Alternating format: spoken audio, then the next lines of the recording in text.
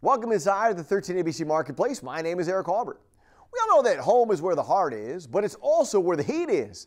And if you're paying for it, you know it ain't cheap. Especially if you have an older home, keeping it indoors and not letting it leak out, it's not as easy as it used to be. But we have a suggestion on where you can get some help with that problem inside today's 13ABC Marketplace.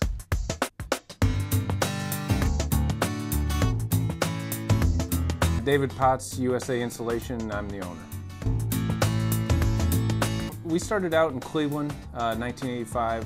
Basically what we do is a retrofit injection insulation to a house.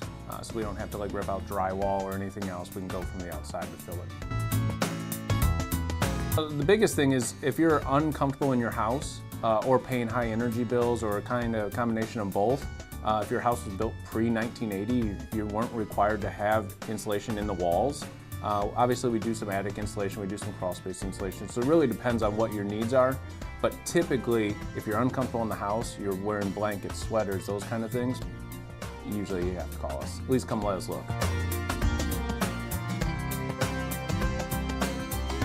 We've had installers that have come in that actually they're now owners. We've grown together completely, elevating our individual employees. It's completely a group effort. I don't do much anymore.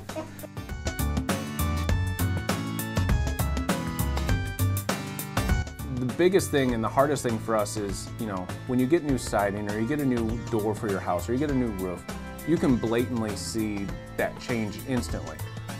With us injecting foam into your walls, it's a closed cavity. So yes, you see us doing the work very blatantly on the outside, but people are always like, I feel a difference immediately, but did they do it all? Did they do everything that they said they would?